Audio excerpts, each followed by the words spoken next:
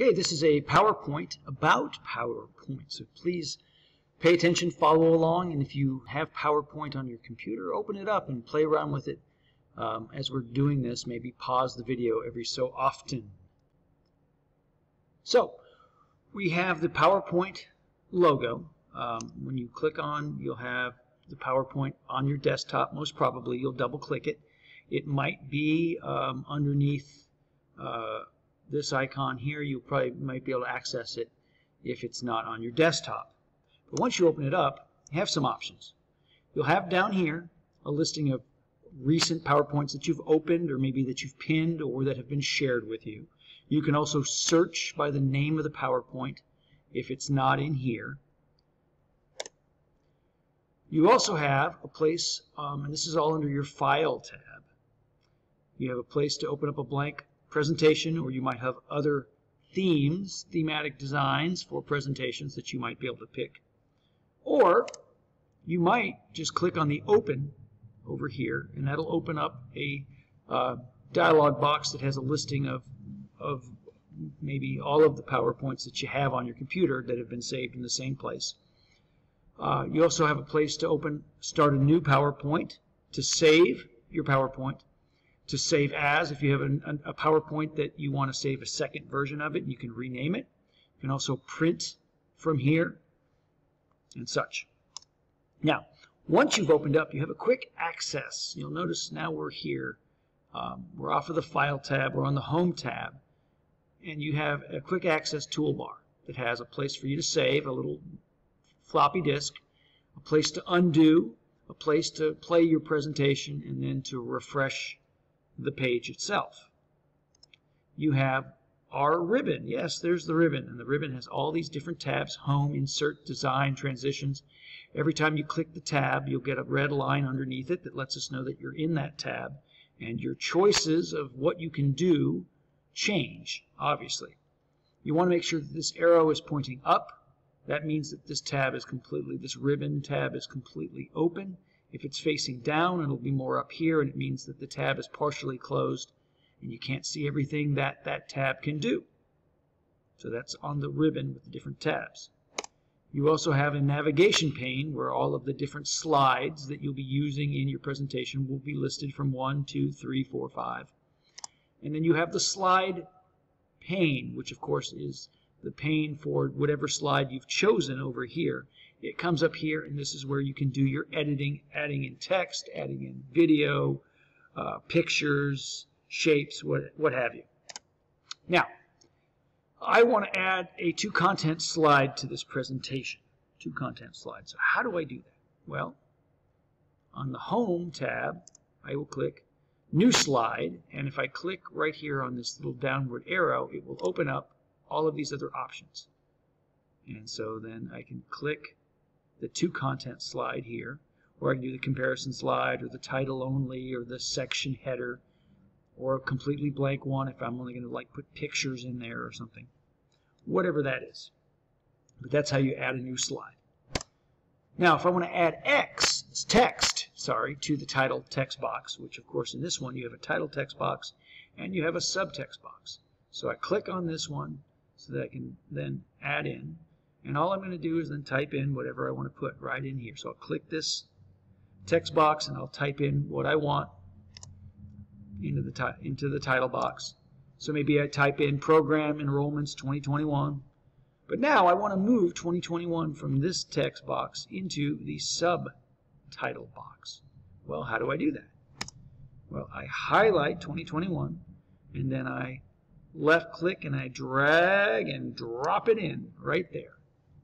Easy way. That's how you can move text around. You can just highlight it and drag and drop it. If you highlight text, that allows you to do something to it.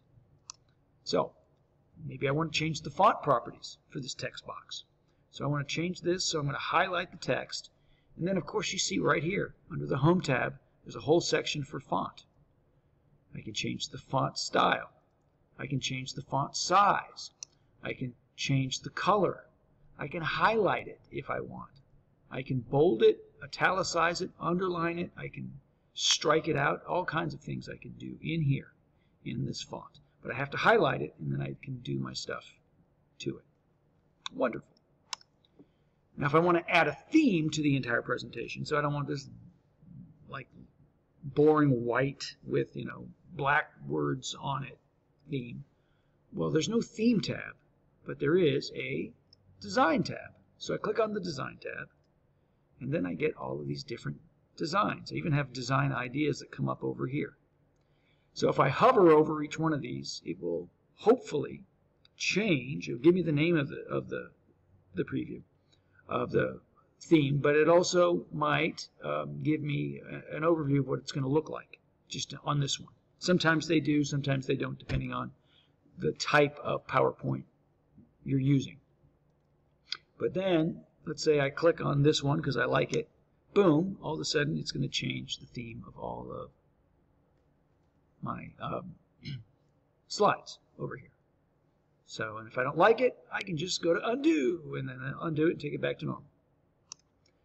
Now, if I want to add a photo, I have several different options. So in this, you can see that there are options even in the text box. So if I go here, I can click on that. That's going to allow me to add an insert photo icon. I could also just go to insert and click that tab, and there'll be a little area where I can then insert a picture. And of course, then either one of those, when I click them, they will take me to a dialog box, which I can then select a folder that has the picture in it. I select the picture, and then I hit open, and it will put the picture in the box or on the slide. And then I can click the picture, and I can resize it, make it smaller, make it bigger. I can drag and drop it around the whole slide so that I can put it in a different place. Now let's say I have two text boxes on a slide, and I have one that I fill in, but I don't want the other text box. Well, how do I delete it? Well, I got to click the text box so I get these little balls around it. That's the same way where if it looked like this, I could drag it all over the screen. But here, I click it, and then if I right-click, I should get an option to either cut or delete it, or since I've clicked it, I can go over here and I can also hit this icon and cut it, and that will get rid of it. So you can get rid of those extra text boxes that you don't need. Now if I want to change the view for the presentation, I have some options down here. This is the view we are in right now, right here, because it has slides on the side and then a preview slide of the one that I'm locked on. But let's say I want to use this one where I want to see the slide sorter. I can see all the slides in order. I would click this down here. See, it looks the same. And then it's going to give me all of these slides, 1, 2, 3, 4, 5, 6, 7. Depending on how the size is, I could have like 10 slides all here, and I could see all of them in that little window. Sometimes you have an option for a little book, which will then let you view what that slide is going to look like in a presentation. Sometimes PowerPoint doesn't have that, depending on the version that you have.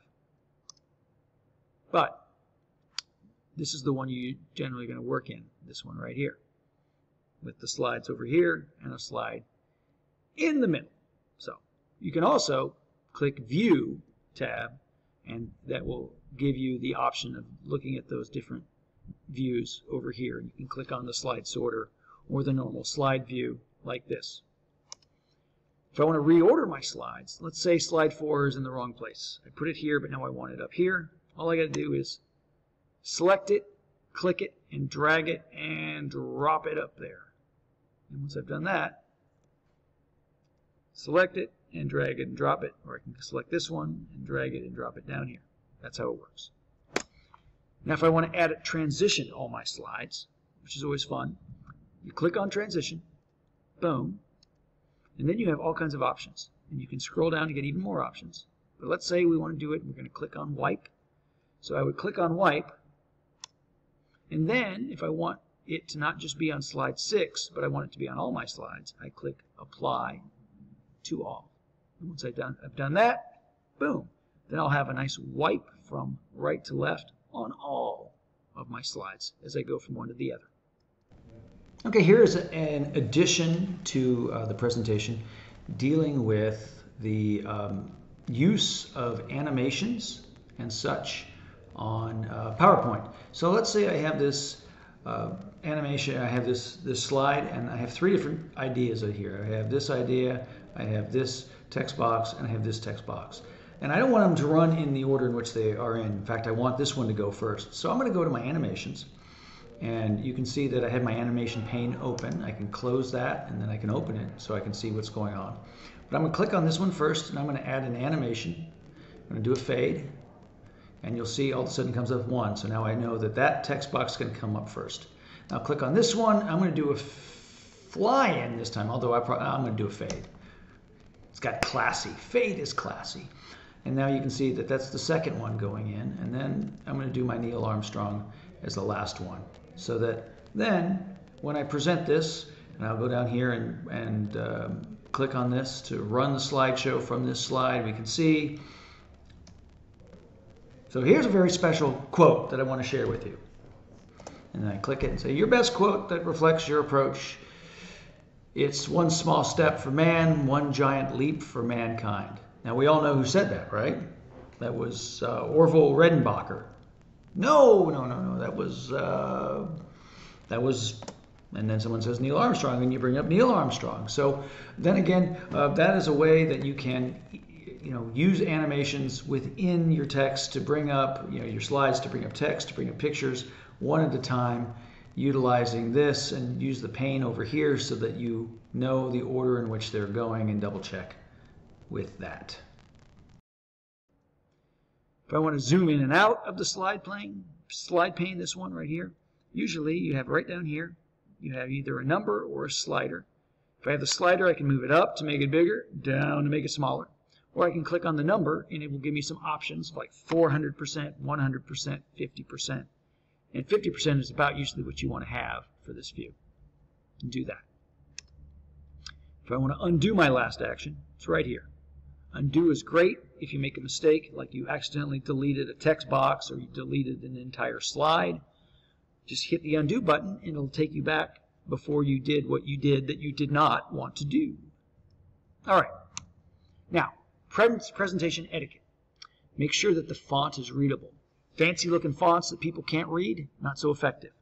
Leave lots of blank space. You don't want to have too many words or too many pictures or graphics or videos on your slide. A busy slide is hard to look at.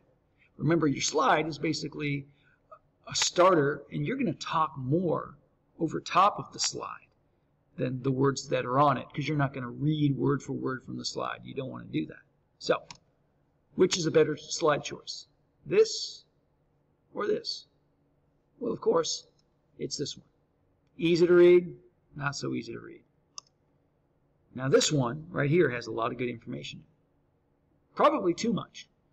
This is all you need. 3 different ideas, and you can expand on each one of these and add these details in as you talk.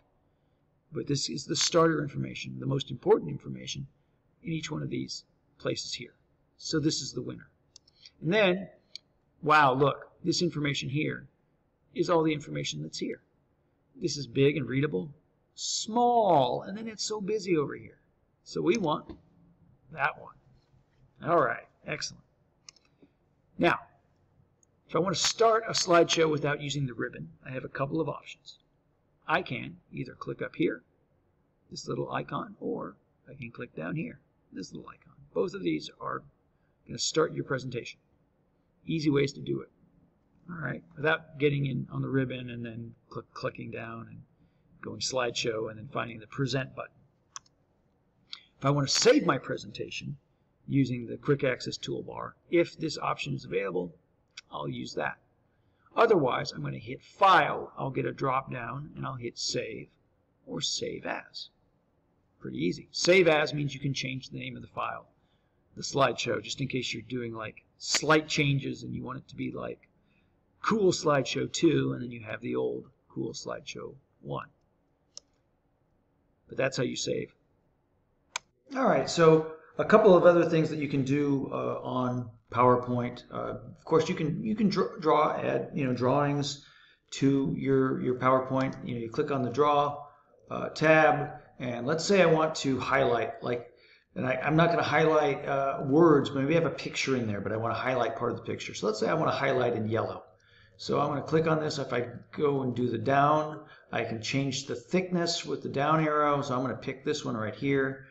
And then I'm going to come over here and I just want to highlight the. So I'm going to highlight that. I wouldn't normally be able to highlight it because it's an image. So I can't highlight it like I would words down here, but I could highlight that. I don't want that, so I'm just going to undo it. And then you'll notice that if I try to do anything else, oh my goodness, I keep getting this. So I'm going to undo that, and then I'm going to make sure I go back to my pointer. I click on my pointer, and now I'm good to go again. I could also insert, and I talked about inserting pictures earlier, which you could do, but I could insert a table. So let's say I want to insert a table, and I want to insert a table that has 5 different blocks to it. So I'm going to put that there, and I'm going to move it down to this point.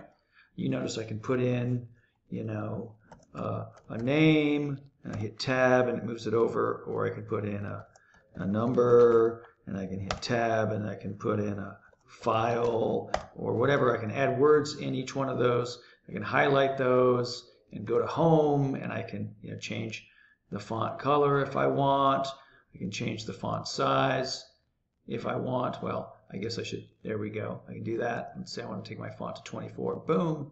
I can do that. I can make them a little larger if need be. I can make them a little smaller. So that's, I've inserted, and that's the wonderful thing about inserting on here. Text boxes, word art, shapes, and icons, and all kinds of things. So you can put arrows in and bring those in. If I want to print my presentation, I'm going to, of course, hit the File tab, which will drop down here, and then I go to Print. And then when I hit Print, I have options. Before I print, I can print all my slides, but I can also then do a full page for each slide. Or if I click on this arrow, I'll get a drop down that gives me, like, I can do 1 slide handout, I can do a 2-slide handout, I can do 3 slides per page handout. This is always good to give to people as they're following along to take notes, or if they need to, you know, you need a cheat sheet for this. Okay? So that is basically how you use PowerPoint. Any questions? Now, once you're done with this, play around with PowerPoint a little bit, and then go on and do the North Star assessment for PowerPoint and try to do better than you did last time. All right? Thanks.